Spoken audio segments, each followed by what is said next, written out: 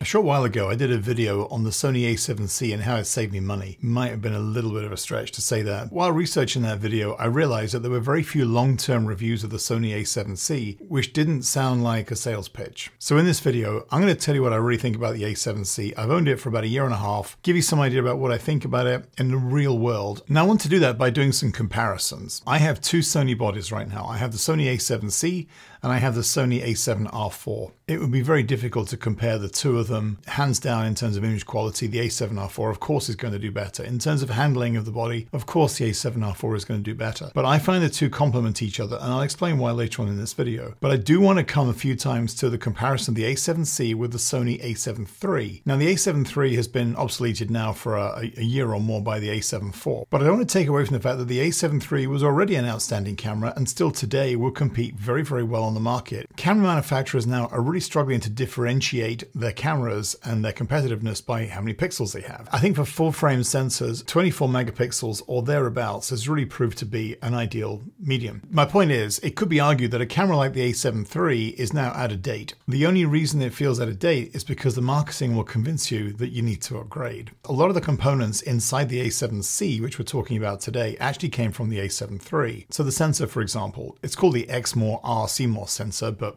don't worry about that. It's exactly the same sensor. It's a full frame 24 megapixel sensor, as is the processor that goes behind it, which I think is called the Bions processor, but again, who cares? It's the same model that was in the A7 III. So they took the basics of the image quality in the A7 III, put it in the more compact body of the A7C. At the same time though, Sony added the better autofocus system that was in some of their cameras that came in after the A7 III. While any camera today is just streets ahead of anything you really need when it comes to autofocus, it is one of the areas that camera manufacturers can still differentiate themselves is by claiming they have a faster autofocus, or more increasingly these days, eye autofocus or animal eye autofocus. For any wedding photography I used to do, getting eyes in focus was always one of the biggest concerns and sometimes could be quite a stressful challenge. I'm filming this on my A7C right now. Because of the flippy out screen, I can see myself in the screen and I can see that my eye, in this case my left eye, is being tracked all the time for the focusing, so it's constantly focusing on my eye. So I know this is always going to be in focus. They've got hundreds of phase detection points. Don't worry about it, they've got plenty. But you do find that the low light performance for focusing is about one stop better on the A7C than it was on the A7 III. So there is a little bit of an improvement there. The viewfinder on the A7C is not very good. I'd like you to think and ask yourself what you do with the viewfinder. With a DSLR, when you were looking through the viewfinder, if it was a large, bright viewfinder, you always felt more immersed in the image. I think the same thing does apply with mirrorless cameras, where you're not obviously looking at the actual scene, you're looking at a display interpretation of that scene, which for me is hands down the biggest reason to get mirrorless cameras, is the ability to see the exposure in real time through the viewfinder. You don't need a large, fast refresh rate,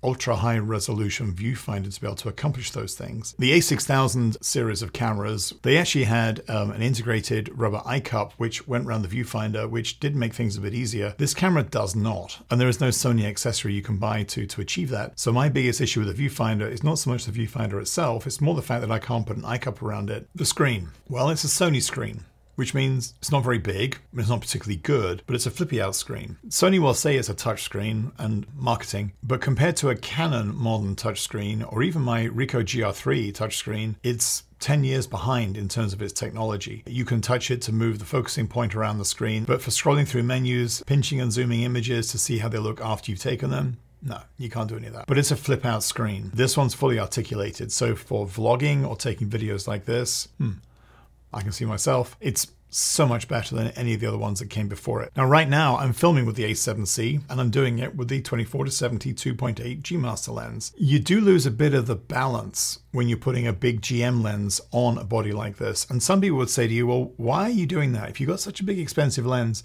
why are you putting such a cheap camera on the end of it? It's not that cheap, by the way, still about $1,700. The reason to me is I still have a smaller, lighter setup that way. Let's talk about video. This camera will do 4K. It will do 4K up to 30 frames a second. I'm running right now 4K 24 frames a second. If you want to do 60 frames a second or 120 frames a second, you have to drop down to 1080p. Really, when I'm talking like this, I'm not really doing any slow-mo stuff. When I do slow-mo, I tend to be using my GoPro because it's usually something that's a bit more action-oriented. Also, when it's recording 4K, it's in 8-bit. For what I'm doing right now, with this sort of background, I think I need a new background. 8-bit really isn't causing me any hang-ups either. Buttons and dials. You know, if there's two things that people always give the A7C a hard time on, it's the viewfinder and its buttons and dials, or lack of them. I am missing a wheel on the front of the camera grip. I would use that normally with my index finger to be adjusting the aperture. I would normally have the back of the camera doing any shutter speed, and then the dial there on the front of the camera doing the aperture. But I find that the other buttons on this camera aren't really compromising me at all. You can program some buttons as custom buttons, but there's no question there's less of them. You can't really expect all the buttons that you'd have on a larger camera body. That's one of the compromises of a design ethic where something is smaller and lighter. In terms of overall handling, ergonomics and the Sony camera design language, these cameras send more of a message to me emotionally in how they're designed than practically in how they handle in my hand. I love the design ethic, the retro 1980s SLR look, and I would actually be disappointed if they were to lose that. Here is something I love though on all the Sony cameras. The power button is actually a switch around the shutter. When I'm holding this camera, I'm typically using on a Peak Design wrist strap. When I see an opportunity to take a picture, while I'm raising it, my index finger flicks that switch that's around the shutter button. So by the time the camera comes up to my eye, it's already powered on. With a Canon camera, I've got to bring it up, look at it, do something else with my other hand, and then bring it up to my eye. I much prefer that Sony system. On the subject of handling, how about speed of handling? If you want to go into any of the menus, this has the older menu system of the Sony bodies. At the end of the day, it's a menu system. You don't go into it that often once you've set it up. And then the ones that you do want to go into regularly, you can put all those on a custom screen anyway, so they're all easy to get to. The A7C will shoot something like 115 RAW files before it's filled its buffer, and over 200 JPEGs. Really, I mean, if you're shooting that many RAW files, you've really got to think about how much time you're going to spend editing or even just selecting which of those photographs you want to use. So who do I think would buy an A7C? Well, I bought it because it makes a great second body for me, which means I've got something smaller and lighter I can use for travel. But if you were just buying one camera body, I can't recommend this one. I would probably look at the A7 IV, or maybe still even look at the A7 III. You see, there are compromises with this camera. It is a little bit more difficult to handle. It has fewer buttons on it. It has a smaller viewfinder. And while I'm saying to you, you don't really need a bigger viewfinder, if you've got the choice of having one, why wouldn't you have it? That leads me though to my recommendation. You would buy this camera if you're an existing Sony shooter with existing Sony lenses, batteries,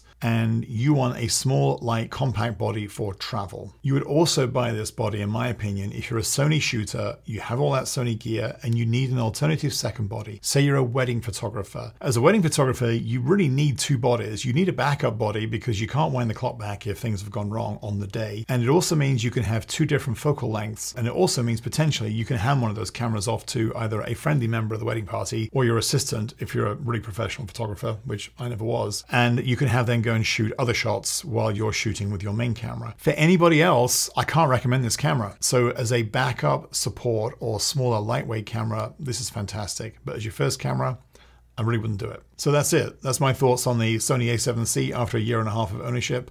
I love it. I hope you do too if you have it. Let me know what you think if you have it or if you're thinking about buying it. Thank you for watching. My name is Julian. I'll see you in the next video.